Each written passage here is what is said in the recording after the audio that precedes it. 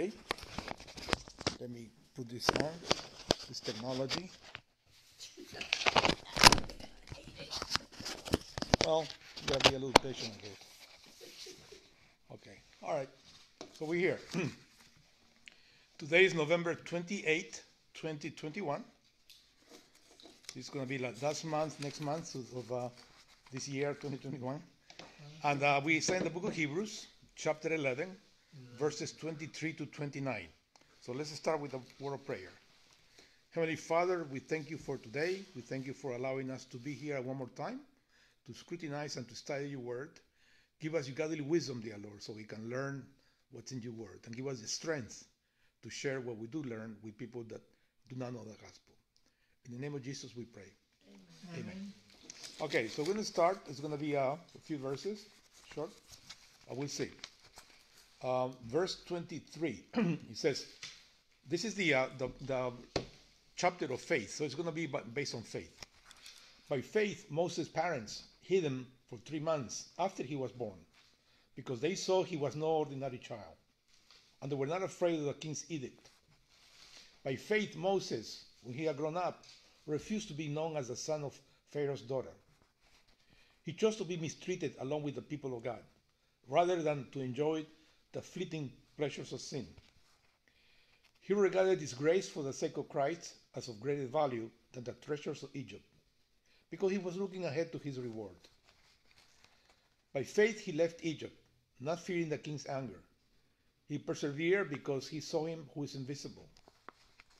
By faith he kept the Passover and the application of blood, so that the destroyer of the firstborn will not touch the firstborn of Israel. By faith the people passed through the Red Sea as on dry land.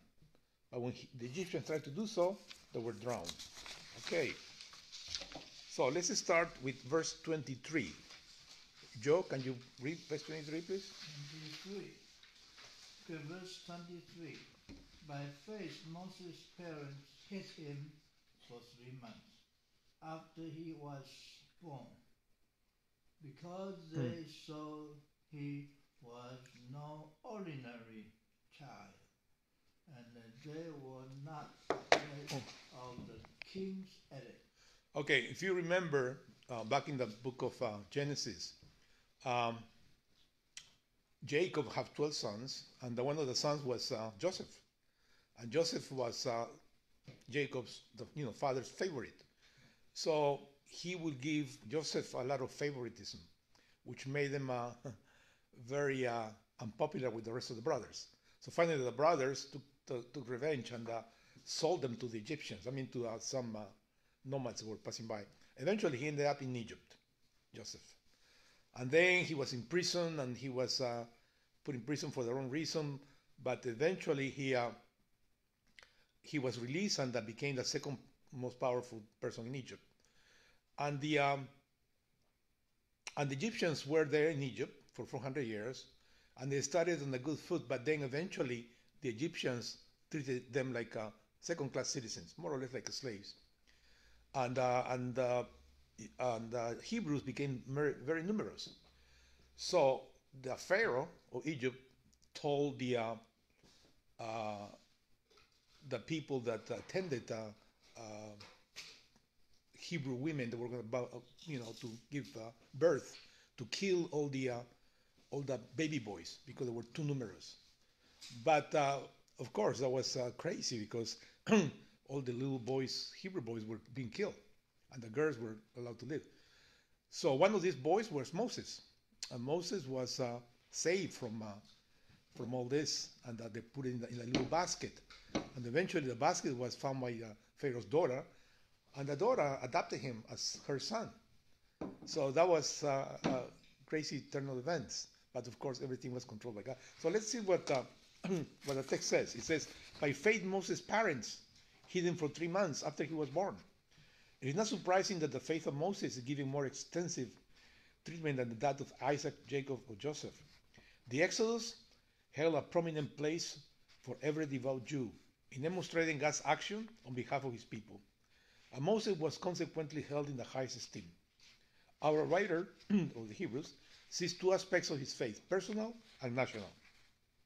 And he said because Moses was no ordinary child. The fact that Moses was no ordinary child is also mentioned in Acts 7:20, in Stephen's speech, and is derived directly from Exodus 2:2.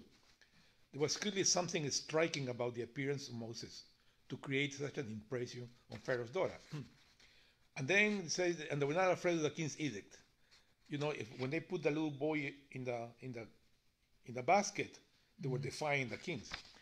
There was the face of Moses' parents. The story of their action is told in Exodus, and tells how the king of Egypt, in his hatred, tried to wipe out the children of the Israelites by having them killed at birth.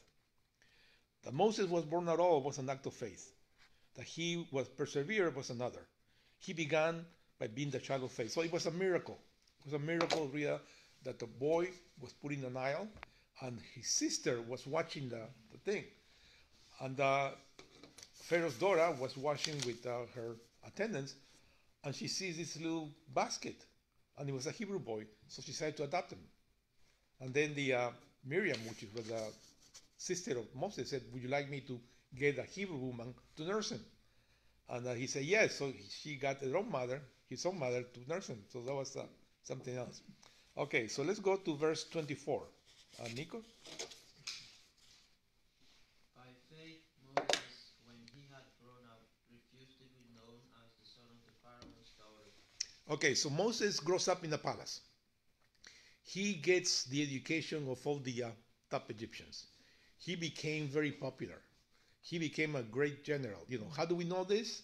Not from the Bible. We know from other books, like a book of Josephus.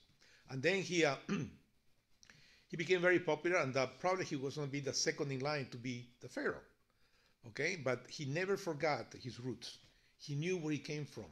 Okay, and at the end, he really rejected that upbringing to cast his lot with the Hebrew people. So let's see what the text says. It says here, the second act of faith was Moses' loyalty to his own people. The story is told in Exodus 2:11-14. When Moses was entrusted to the waters of the Nile, he was found the daughter of Pharaoh.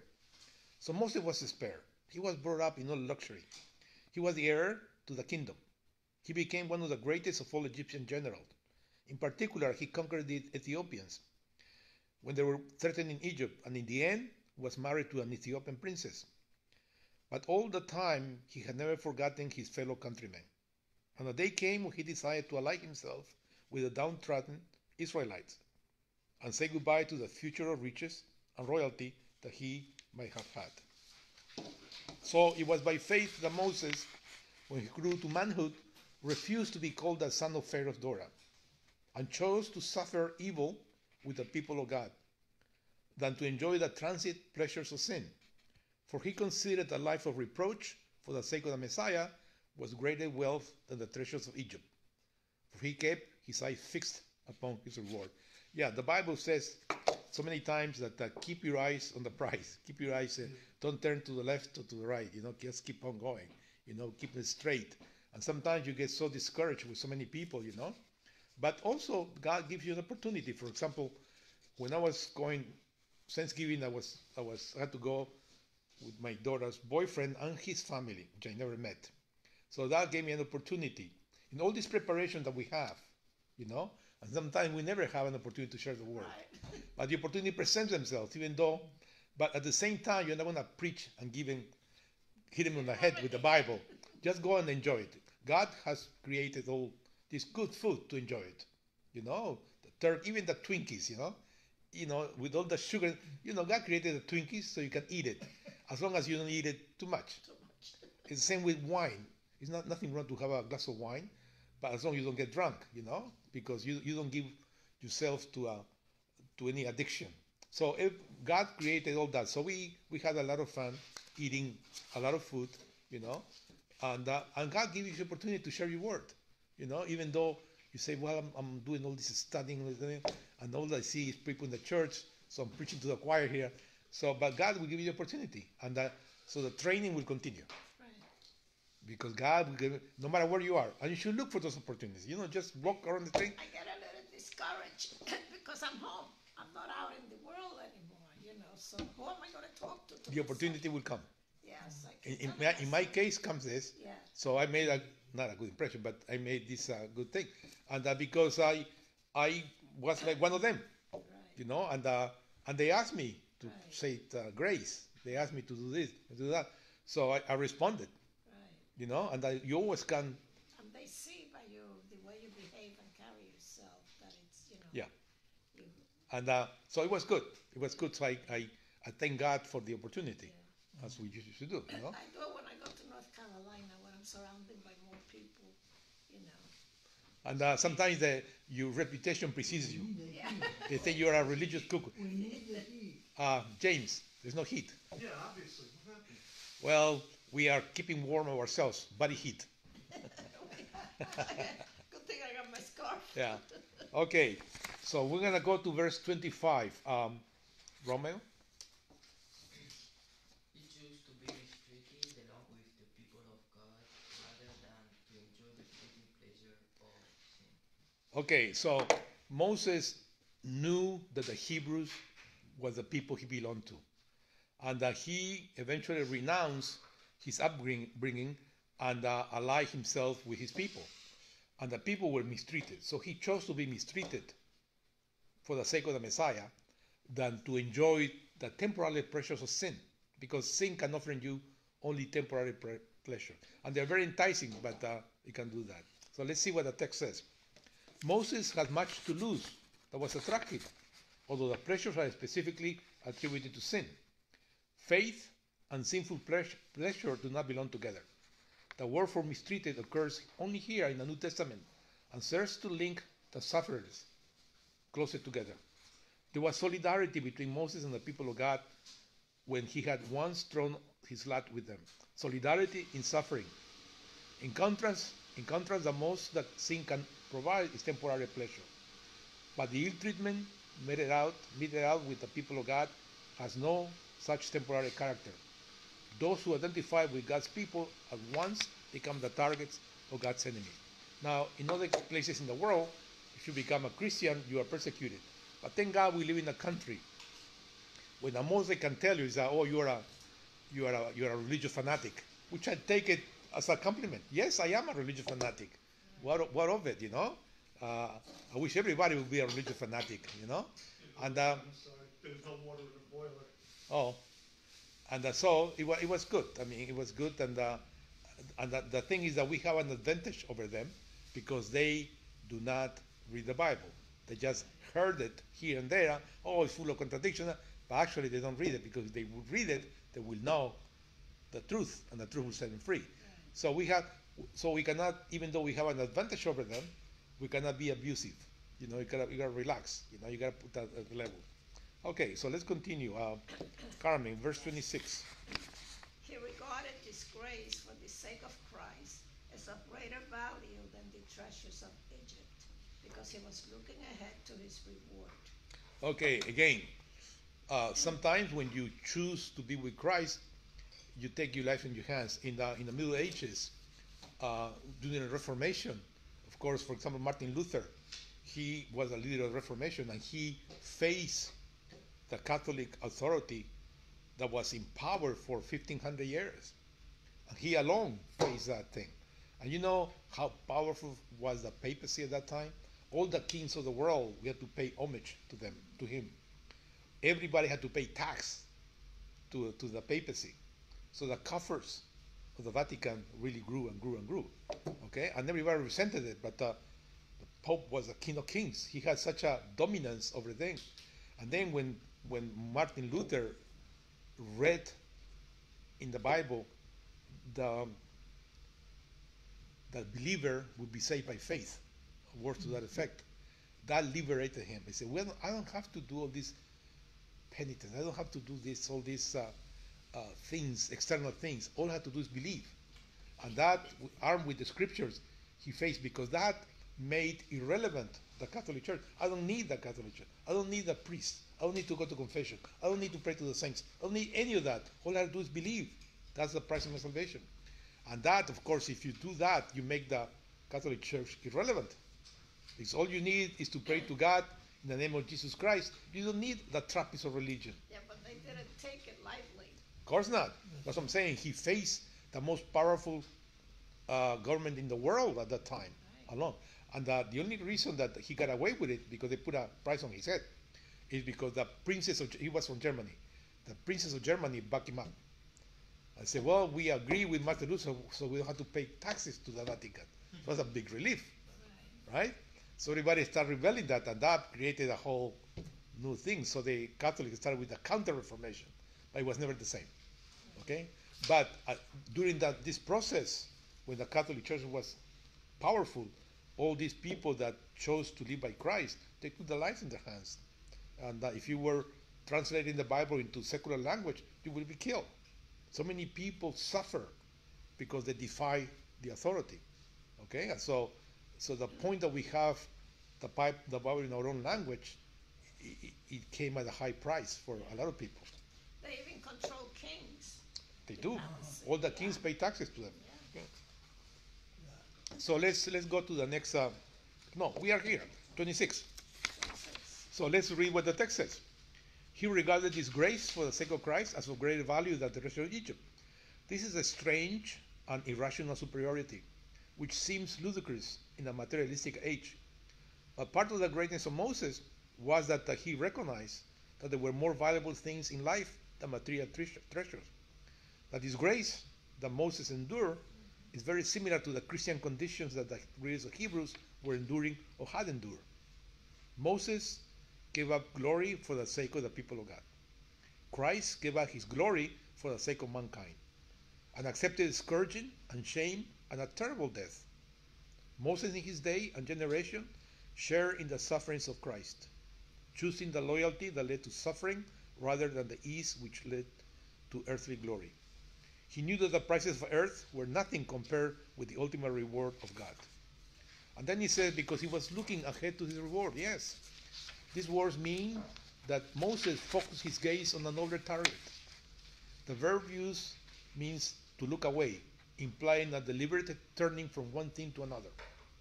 It has already been noted that the idea of reward, and particularly the word used here, which is recompense, is characteristic of this epistle. In the context of Moses' life, it must be interpreted of the spiritual treasures when he knew it would be his, in view of the fact that he was not permitted to enter the promised land. Spiritual rewards, unlike material advantages, have an enduring quality which infinitely enhances their value. Yes, you know that the Bible tells you accumulate treasures in heaven, nothing on the earth, because no matter how much you accumulate here, when you die, it's going to go to somebody else who does not appreciate in the same way that you do. Sometimes I know this person, you know, well, also in your own case, when you have, let's say, a house and you pay your house for 30 years, the mortgage, because you want to give an inheritance to your kids, you know, so they don't have to pay. And maybe the kids will come and say, well, if I sell it, how much will I get it? And that's all they care, you know. They just care about the bottom line, you know. But you know what it means. For example, when my parents bought their houses, they left it for us, you know. And I have a house in Peru, you know, and we don't want to sell it because it's more than dollars and cents. It's a house where my daughter can go. My daughter can go, and my relatives are there, and it's a piece of real estate that means more than just dollars and cents, you know. It's a history, and in the spirit of my parents is to keep the house as an inheritance. Now somebody tells, why don't you just sell it and no, it's more than just in the first place my daughter doesn't need it and all that thing, you know. But it's the idea that my parents had to give to the kids, you know. It's a piece of real estate, which is good. But we appreciate it, and you want to convey the same appreciation to your kids. Hopefully they will react the same way. Okay, so we have now, Joe, can you read verse 27? By faith he left Egypt, not fearing the king's anger. He preserved because persevered. No, it's persevered, right? Yeah. He saw him who is invisible. Okay, so when Moses was about 40 years old and he was in Egypt, he saw two Hebrews fighting, you know, and then he he killed it. No, yeah, the Egyptian was treating bad a Hebrew, and then he killed the Egyptian. Okay. Then the following day he saw two Hebrews fighting and said, "What do you fight?" You know. And the Hebrew said, who are you? You're not nobody. You're not our boss. Are you gonna kill us like you killed the Egyptian yesterday? So the word got out that he had killed the Egyptian. So a price was put on his head because even though he was the greatest general, he had enemies in the court, and they was just looking for an opportunity like that. So he left Egypt, and then he went to the land of Midian, okay, and they spent there 40 years. So he was high up, okay, and then he went to this other land and became a shepherd, well, living on the land, and he spent there 40 years. So what a difference between the prince and the second life. And then after those 40 years, he was told to go back to Egypt and liberate their people. So what a life. Okay. So he said, by faith he left Egypt. There came the day when Moses, because of his intervention on behalf of his people, had to withdraw from Egypt to Midian. Moses did this and subsequently kept the Passover. You know what Passover means, right? Passover means that when Egyptians were leaving Egypt, they kill the lamb, and with the blood they put on the doorpost and the lintels. So the angel, when they would pass over, would not kill the first one, the firstborn in the house. So if you didn't have the blood there, all the firstborns of the house were killed. That was the Passover. Okay, so they took many steps leading to the Exodus and passed over because, again, it is a powerful activity of faith which concerns the writer. Faith is seen to override the king's anger, a remarkable achievement when it's remembered that the king had despotic powers. Since anger of that kind can be tyrannical, it takes a brave man to defy it, but faith can supply the courage to do so.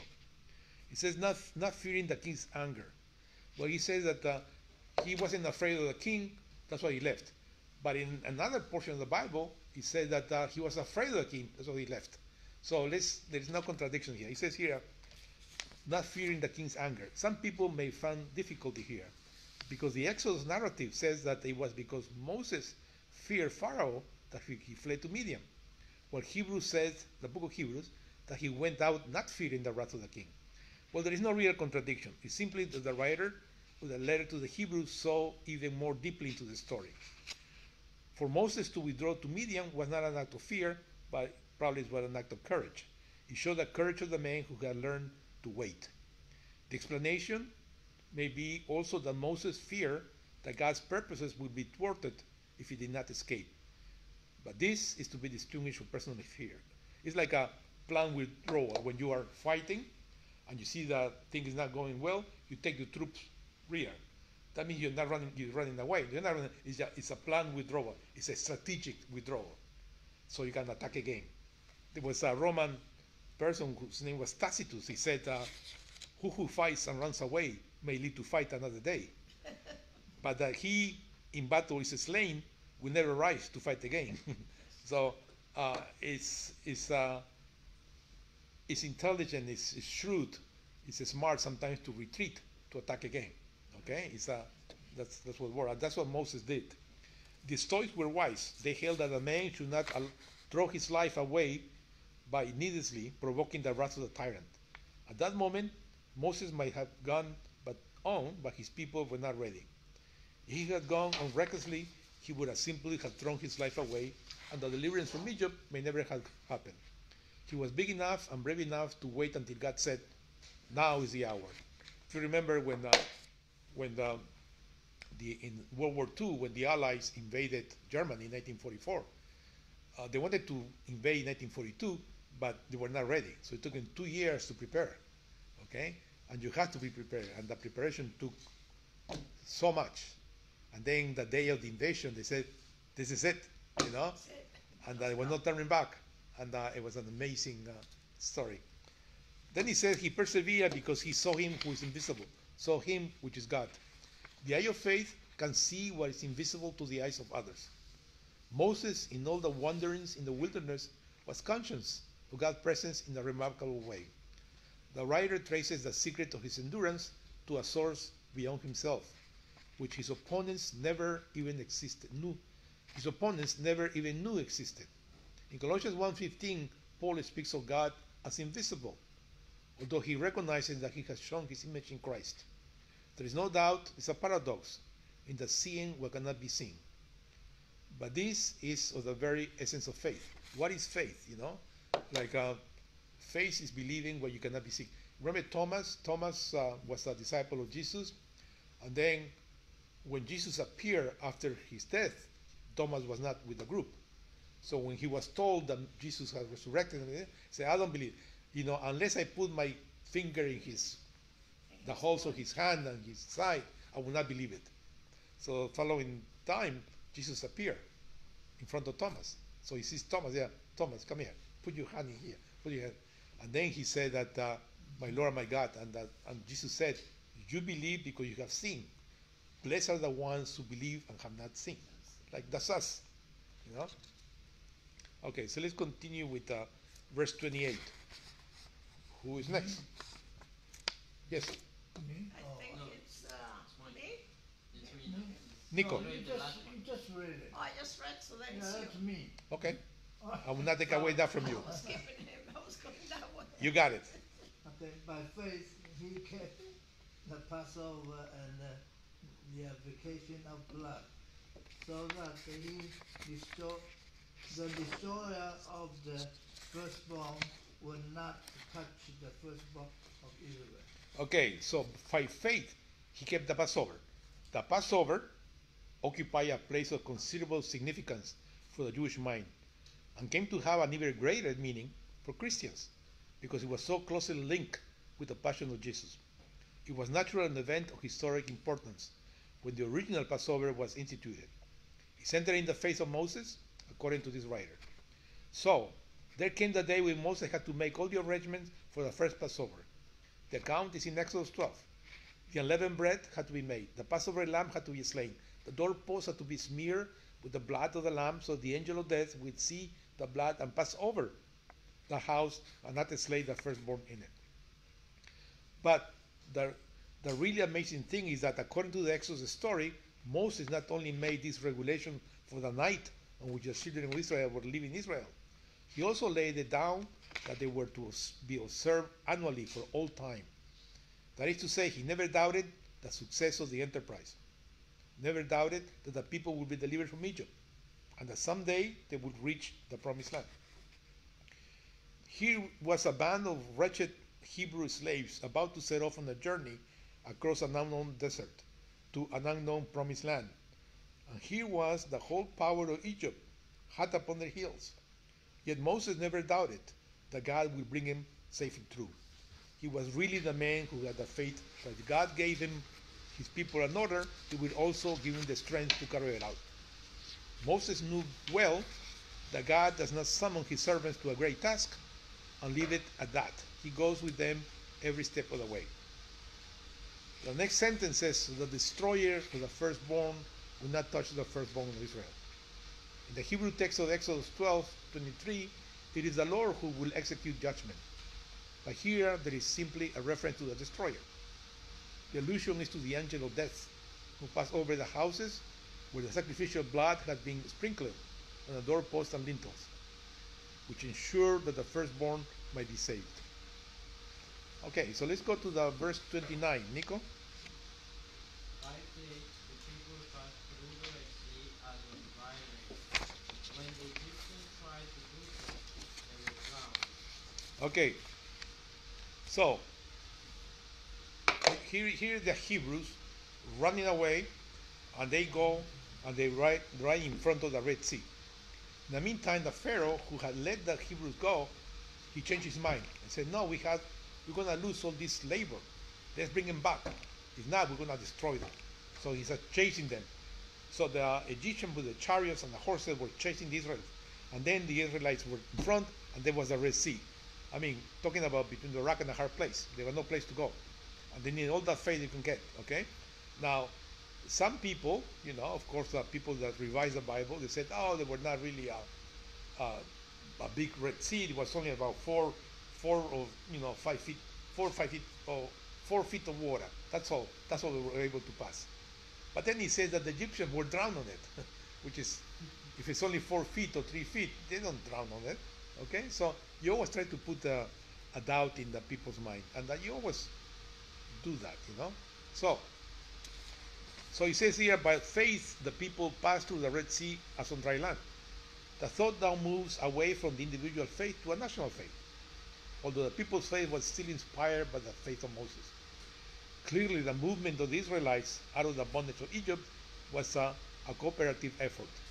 At no time was faith needed more urgently than when the Israelites faced the formidable obstacle of the Red Sea, which barred their advance with the Egyptians hot on the rear. And then he says, when the Egyptians tried to do so, they were drowned. There was a great act of the crossing of the Red Sea. The story is told in Exodus 14. There we read how the children of Israel were enabled to pass through and how the Egyptians were engulfed when they tried to do the same.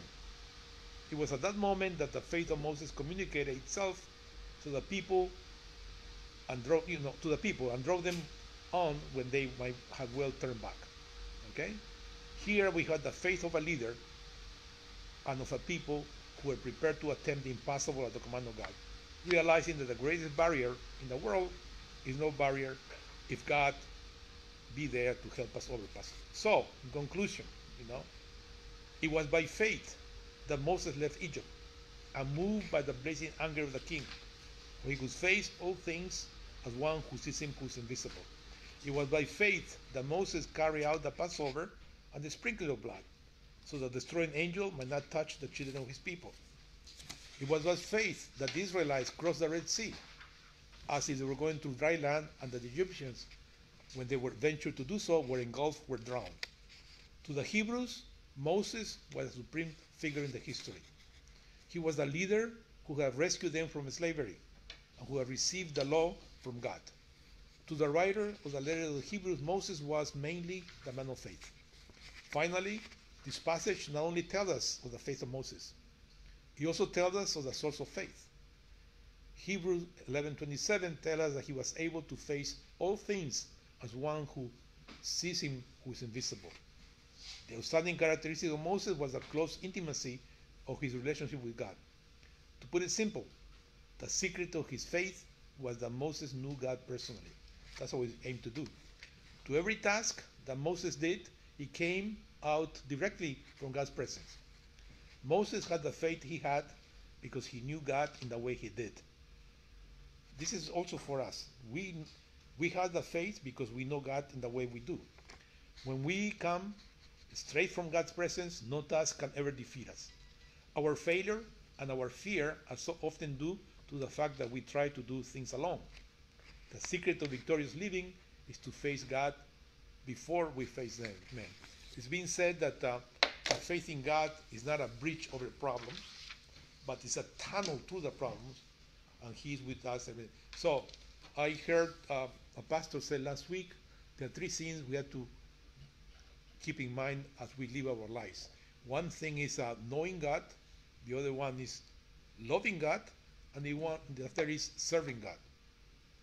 Out of the 3 things, the most important is knowing God. Because by knowing God, reading the Bible and praying all that, you get to love God. And by knowing God and loving God, automatically you're going to serve God. Okay? But if you jump and want to serve God without knowing God, you run into problems. That's why we have so many churches, they rather feed the poor than read the Bible. Thinking by just reading the poor, they're doing God's work. No. First you know God, then you do the work. Okay? And as Harold, the pastor, that also that when he was a boy, he used to deliver newspapers. He didn't make the news. He just delivered the news. Okay? And by giving the news, and he's still doing that because he's delivering the good news. I used to have a job also delivering newspapers by car. So I'm still doing that and delivering the news. Okay? So, and that's what we all should do, deliver the good news. All right? We don't have to write it. We don't have to just deliver the good news. Okay, so let us finish with a prayer. Heavenly Father, we thank you for allowing us to be here, dear Lord. Thank you for giving us an opportunity to study your word. And now give us the strength, dear Lord, to share the word, share what we learn with people that do not know the gospel. The Lord bless the rest of this Sunday and bless the people that are coming to this church today. In the name of Jesus we pray. Amen. Okay.